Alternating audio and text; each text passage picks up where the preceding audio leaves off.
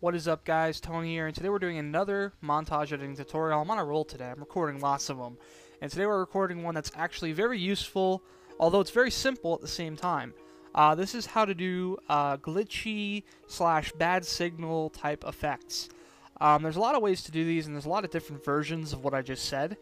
There's the typical staticky type thing. There's the shaking types thing, like earthquakes. And there's also something where you just have it flashing and losing signal and things like that. So there's a lot of ways you can do this. The main way that most people use on typical vanilla Final Cut is this wavy bad TV effect, which, by the way, you can increase, have it wave even more and glitch out even more, which is pretty cool looking, actually. Actually looks a lot better than most effects on typical Final Cut Pro. And there's some, random things you can mess around with in here. You can have it roll a bit, too. But here's the thing. First off, the roll, if you didn't notice, it doesn't move. It's static. It stays still. That is obviously fixable by, the magical, amazing thing that we call keyframing, because if I come over here and I hit frame, and then I come over here and I move it to, I don't know, there, I frame it again, and then I come over here and I bring it back down, whatever, and then I come over here, you can see it rolls around a bit. It was kind of a poor job, poorly done, but it does roll. So it is possible, but to be honest, it's not that great. It is really just poorly done, and Apple, of course, could have done a better job as per usual. Anyway, so there's a way to fix this. It's not all bad news. The way I fix it is I go ahead and I download a custom effect. If you go on to FCP.co, it's spelt exactly as I just said, CO for co, you can get this effect called Bad TV. I believe it's called Better Bad TV for Final Cut Pro. It allows you to have all these amazing effects in here. For example, you can turn up the waviness a lot, have it really wavy, a lot of static.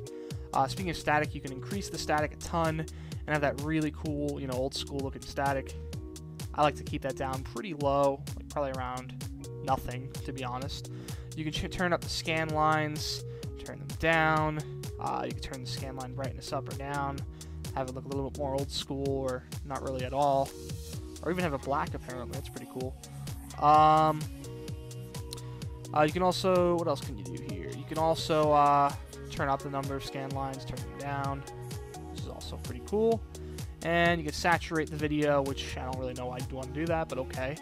And you can turn up the color sync, turn down the color sync, which is pretty cool. This kind of blurs it out. Actually, that's pretty cool. That's like that RGB spread and effect, which is pretty cool. And you can also turn up the roll, just like on the other one, except it is still static, which is kind of disappointing. Why is it static? Well, we'll get to that in a second. Actually, we'll get to that right now. If you go over here and you click this little thing right here, if you can see on the clip, if you click on that, it gives you show video animation. Go into the video animation, you click this little peak here, and you can go ahead and mess with this peak. So you can bring that all the way over. You can even come all the way down here. Let me zoom out a bit. Just a little bit. You can come all the way down here. Am I zoomed out enough? No, I'm not. Come on, Final Cut. You can come all the way over here and have it, go like that, and then it'll roll, and then it'll roll backwards. It's pretty cool, and you can sync that up to your video and make it look really nice. So it's basically automated rolling, where you don't have to sit there and go ahead and keyframe it, which is what most plugins do. They really just make keyframing less of an issue, which is nice. So that's the main rolling old TV type effect that you can do. So you can check that out. It's actually free on FCP.co, and props to whoever created that. I can't remember his name, sorry. Also, there's another kind of glitchy effect you can go for. It's actually just very simple. It comes with Final Cut. You don't have to pay any extra. It is called the static transition. I believe it's called static. Yes, it is. You basically put the static transition on a cut, and it'll just, do some really crappy static, actually. So that's cool. You can do that, of course. Another thing you can do is overlays. If you've seen editing packs before, editing packs always seem to have a lot of really cool glitchy overlays, which you can use. One of the glitchy overlays that I use a lot, I'm going to find it. I guess we can mess around with a few before I find it, because it's going to take a second, is the static. There we go.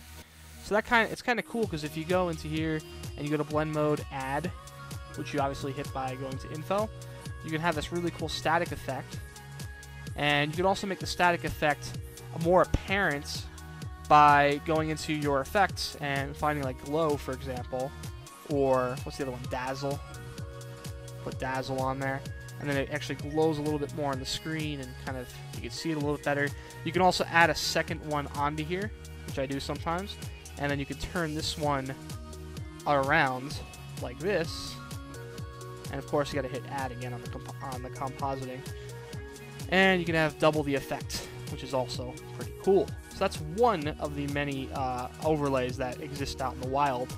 You can go check out all of those on the internet everywhere. There's also the typical glitch noise effect, which you can of course also go into add on the compositing, and you can have it, you know, pretty much blend in with the video, which is also very cool. This of course requires, once again, finding the effect yourself. And then also you have some more typical, if you want some more typical effects that come with the program, there's the projector flickering, which is really cool too. It actually looks really good for a Final Cut effect, to be honest. And you can turn up the amount and really have it going insane, which kind of looks cheesy. I think really the fact that it's simplistic, where it's like this and it only has a small amount, is really what makes it realistic. So here's a little tip of the day for all of you editors out there. Simplicity is king. Don't go too far with your editing. I know sometimes I do some crazy dubstep edits. I know I do that. But to be honest, even those edits are much more simple than things like Baker's edits and things like, I can't really think of any other names off the top of my head because I don't watch a lot of them. But there's a lot of people out there who do crazily over-edited bullshit. And I do it sometimes too. I'm guilty of it. I'm guilty as charged.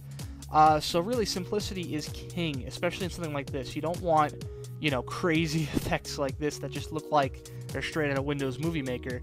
You want something simple, even lower down, like where I am right now. That little bit of flicker, it just looks perfect. And there you go. That's pretty much my tutorial on how to get a glitchy effect on your video. It's turned out to be a little bit more complicated and informative than I thought it would be.